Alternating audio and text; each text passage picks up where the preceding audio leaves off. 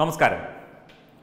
ഒരാൾ കൊല്ലപ്പെട്ടാൽ അല്ലെങ്കിൽ എന്തെങ്കിലും സംഭവിച്ചാൽ, അത്യാഹിതം സംഭവിച്ചാൽ നമ്മൾ എന്ത് നോക്കിയാണ് പ്രതികരിക്കുക? നമ്മൾ ഒന്നും നോക്കാതെയാണ് പ്രതികരിക്കുക. ഒരു വ്യക്തി നമുക്കറിയാവുന്നയാളുമാകട്ടെ, അല്ലെങ്കിൽ അത് ഏതെങ്കിലും ഒരു പ്രമുഖ ഒരു സംഘടനയിൽപ്പെട്ട ആളാകട്ടെ, അല്ലെങ്കിൽ ഏതെങ്കിലും തരത്തിൽ പ്രശസ്തനോ അപ്രശസ്തനോ ആകട്ടെ, പ്രതികരണം എന്ന് പറയുന്നത് അല്ലെങ്കിൽ മരണത്തിൽ അനുശോചനം അറിയിക്കൽ, അതുപോലെ ആദരാഞ്ജലികൾ അർപ്പിക്കൽ, ഇതൊക്കെ നമ്മൾ ഒന്നും നോക്കാതെയാണ് ചെയ്യുന്നത്. പക്ഷേ ഇവിടെ ഇപ്പോൾ ഇന്ത്യയിൽ, രാജ്യത്തെ മൊത്തം കാര്യമാണ് പറയുന്നത് കേട്ടോ, ഇന്ത്യയിൽ മതം നോക്കി പ്രതികരിക്കുന്ന ഒരു അവസ്ഥാവിശേഷത്തിലേക്ക് കാര്യങ്ങൾ എത്തിയതായി ആദ്യമേ തന്നെ സൂചനകൾ ഉണ്ടായിരുന്നു. അത് ഇടത് ജിഹാദി തീവ്രവാദ രാജ്യവിരുദ്ധ കൂട്ടായ്മയുടെ ഒരു സമാന്തര ശാഖ ഇവിടുത്തെ സാംസ്കാരിക നിലയങ്ങളിൽ, ഇവിടുത്തെ ചലച്ചിത്ര മേഖലകളിൽ, അതുപോലെ തന്നെ വിവിധ മണ്ഡലങ്ങളിൽ വളർന്നു വരുന്നതായി ഉള്ള സൂചനകളുടെ അടിസ്ഥാനത്തിൽ കൂടിയാണ് അത്തരം വാർത്തകൾ ആ രീതിയിൽ വന്നത്. അത് ഒരു പരിധിവരെ സത്യമാണ് താനും. ഇവിടെ മഹാരാഷ്ട്രയിലെ പൽഘറിൽ 3 സന്യാസി ശ്രേഷ്ഠന്മാരും അവരുടെ ഡ്രൈവറും കൊല്ലപ്പെട്ടു. വിവിധയിടങ്ങളിൽ സന്യാസി ശ്രേഷ്ഠന്മാർ ആക്രമണത്തിന് ഇരയായി. ഇവിടുത്തെ ബോളിവുഡിലെയും ഒക്കെ താരങ്ങൾ ഒരുപാട് പേരുണ്ടല്ലോ. വലിയ സാംസ്കാരിക നായകന്മാരുടെ മേലങ്കി അണിഞ്ഞ് നടക്കുന്ന ഒരുപാട് പേർ കേരളത്തിലുമുണ്ട്. വേണ്ട, കേരളത്തിലെ കാര്യം പോട്ടെ, ഇവിടുത്തെ സാംസ്കാരിക നായകർ അല്ലെങ്കിൽ സാംസ്കാരിക നക്കികൾ എന്ന് വിളിക്കുന്ന ആൾക്കാരുടെ കാര്യം നമ്മളിവിടെ പറയുന്നില്ല. നമുക്ക് വടക്കേന്ത്യയിലേക്ക് നോക്കിക്കഴിഞ്ഞാൽ ബോളിവുഡിൽ തിളങ്ങി നിൽക്കുന്ന സാംസ്കാരിക പൈതൃകവും സാംസ്കാരിക നേതൃത്വവും ഒക്കെ മുമ്പോട്ട് കൊണ്ടുപോകുന്ന ഒരുപാട് പേരുണ്ടല്ലോ. അവരിൽ ആരെങ്കിലും ഈ ഒരു വിഷയത്തിൽ ഒരു ചെറിയ പ്രതികരണമെങ്കിലും നടത്തിക്കണ്ടു ഉണ്ടെങ്കിൽ തന്നെ അത് വളരെ ലഘുവായ രീതിയിലുള്ള ഒരു പ്രതികരണം മാത്രമാണ് നടത്തിക്കണ്ടത്. ഇവിടെ ഈ രീതിയിലാണ് കാര്യങ്ങൾ പോകുന്നത്.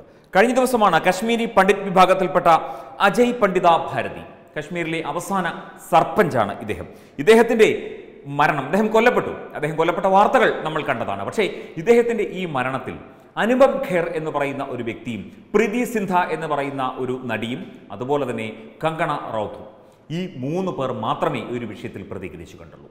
കശ്മീരിൽ പണ്ഡിറ്റുകൾ കൂട്ടത്തോടെ ആക്രമിക്കപ്പെട്ടു, എത്രയോ പ്രാവശ്യം ആക്രമിക്കപ്പെട്ടു, എത്രയോ പേർ പലായനം ചെയ്തു, അവരുടെ വീടുകൾ കത്തിച്ചു, അവരുടെ സ്ത്രീകളെ ബലാത്സംഗം ചെയ്തു, അവരുടെ കുട്ടികളെ നാടുകടത്തി അടിച്ചോടിച്ചു. അവിടെ കശ്മീരിൽ ഒരു താണ്ഡവ പർവം അവിടെ അരങ്ങേറി. അതിൻ്റെ ചരിത്രം പോട്ടെ, കശ്മീർ ഇപ്പോൾ സ്വതന്ത്രയായിരിക്കുന്നു. 370, 35 AM ഒക്കെ എടുത്ത് ദൂരെ കളഞ്ഞിരിക്കുന്നു. കശ്മീർ ഇന്ത്യയുടെ യഥാർത്ഥ ഭാഗമായിരിക്കുന്നു. അങ്ങനെ അവിടെ സമാധാനം പുലരുന്ന അവസരത്തിലാണ് ഇത്തരത്തിൽ ഒരു കൊലപാതകം അവിടെ നടന്നത്. അജയ് പണ്ഡിത ഭാരതി എന്ന വ്യക്തി, അദ്ദേഹം എന്ത് ചെയ്തിട്ടാണ് അദ്ദേഹത്തെ കൊന്നത്? അദ്ദേഹത്തെ എന്തിനാണ് കൊന്നത്? ആരാണ് കൊന്നത്? അന്വേഷണം നടക്കട്ടെ. പക്ഷേ ആരും ഈ ഒരു വിഷയത്തിൽ കാര്യമായി തന്നെ പ്രതികരിച്ചു കണ്ടില്ല. കൊല്ലപ്പെട്ട അജയ് പണ്ഡിതയുടെ മകൾ വളരെ ശക്തമായ ഒരു വിമർശനമാണ് ഈ ഒരു വിഷയത്തിൽ ഉന്നയിച്ചത്.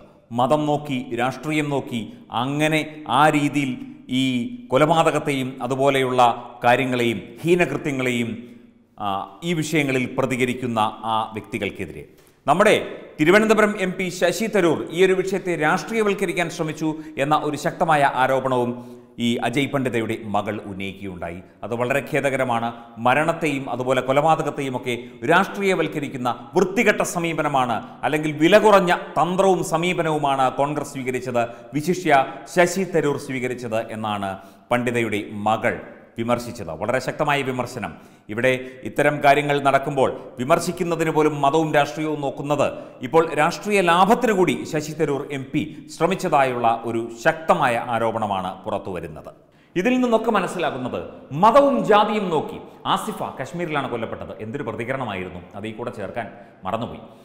ആസിഫയുടെ മരണം, ഇവിടെ ക്യാമ്പയിനുകൾ നടന്നു, മെഴുകുതിരികൾ കത്തിച്ചു, പലതും നടന്നു. ഒരു പിഞ്ചു കുഞ്ഞാണ്. ഹൃദയം നുറുങ്ങുന്ന വേദനയോടെയാണ് നമ്മൾ ആ ഒരു വേർപാടിനെ നമ്മൾ കണ്ടത്. അത്രയും ക്രൂരമായി ആക്രമിക്കപ്പെട്ട ആ കുഞ്ഞ് ലോകത്തോട് വിട പറഞ്ഞു. എത്ര ഭീകരമായ അവസ്ഥ നമ്മൾ അംഗീകരിക്കുന്നു. തീർച്ചയായും അതിൽ ഉൾപ്പെട്ടവർ കടുത്ത ശിക്ഷ തന്നെ അവർക്ക് നൽകണം എന്നുള്ള ആ ഒരു ഉറച്ച തീരുമാനം തന്നെയാണ് ഭാരതത്തിലെ ഓരോ ജനതയും കൈക്കൊണ്ടത്. അതുപോലെ തന്നെ ജാതിയും മതവും നോക്കി പ്രതികരിക്കുന്ന അവസ്ഥയിലേക്ക് നമ്മുടെ ഭാരതത്തിലെ കാര്യങ്ങൾ എത്തിയിരിക്കുന്നു, അല്ലെങ്കിൽ ചിലർ കൊണ്ട് എത്തിച്ചിരിക്കുന്നു. വളരെ ഖേദകരമായ ഒരു അവസ്ഥയിലൂടെയല്ലേ നമ്മൾ കടന്നു പോകുന്നത്? നമ്മൾ ഒരാളുടെ വേർപാട്, ഒരാളുടെ ദുഃഖം, അതിലൊക്കെ നമ്മൾ രാജ്യം ഒന്നടങ്കം പങ്കുചേരുകയാണ് വേണ്ടത്. അവിടെയൊന്നും ജാതിയും മതവും വർഗവും വർണ്ണവും നോക്കി പ്രതികരിക്കുന്ന ഈ നിലപാട്, ഈ നടപടി, ഇത് മാറേണ്ടിയിരിക്കുന്നു. ഇവിടെ പ്രമുഖയായ ഒരു സാംസ്കാരിക നായിക പറഞ്ഞു, ഞങ്ങൾക്ക് പ്രതികരിക്കുന്നതിന് ചില ലിമിറ്റേഷൻസ് ഉണ്ട്, ചില നിയന്ത്രണങ്ങളുണ്ട് എന്ന്. എന്താണ് നിയന്ത്രണങ്ങൾ? കേരളത്തിലെ ഒരു സാംസ്കാരിക നായിക പറഞ്ഞതാണ്. നിങ്ങളുടെ ജാതിയാണോ, നിങ്ങളുടെ രാഷ്ട്രീയമാണോ, നിങ്ങളുടെ ചിന്താഗതിയാണോ, എന്താണ് പ്രശ്നം? പക്ഷേ അതിൽ ഒക്കെ അപ്പുറം നിങ്ങൾ ആലോചിക്കേണ്ടിയിരിക്കുന്നു പല കാര്യങ്ങളും. ഇവിടെയും ഭാരതത്തിൽ ജീവിക്കുന്നതും സാധാരണ മനുഷ്യരാണ്. അരുന്ധതി റോയൊക്കെ വായിൽ പഴവും തിരികെ നടക്കാൻ തുടങ്ങിയിട്ട് നാളെത്രയായി. അവർക്ക് ഡൽഹി കലാപത്തിലും CAA NRC വിഷയത്തിലുമൊക്കെ വലിയ വലിയ ഘോരഘോരം വാദിച്ചുകൊണ്ട് നടന്ന സ്ത്രീയല്ലേ അവരെന്താണ് പ്രതികരിക്കാത്തത്? ഒന്നിലും. പ്രതികരണശേഷി നഷ്ടപ്പെട്ട വിഭാഗമായി, അതും മതത്തിൻ്റെ പേരിൽ പ്രതികരിക്കാൻ മാത്രം നിയോഗിക്കപ്പെട്ടവരായി ഇവിടുത്തെ സാംസ്കാരിക നക്കികൾ മാറിക്കഴിഞ്ഞു. ആരും ചോദിക്കുന്ന സംശയമാണ്. വെബ് ഡെസ്ക് തത്വമൈ ന്യൂസ്.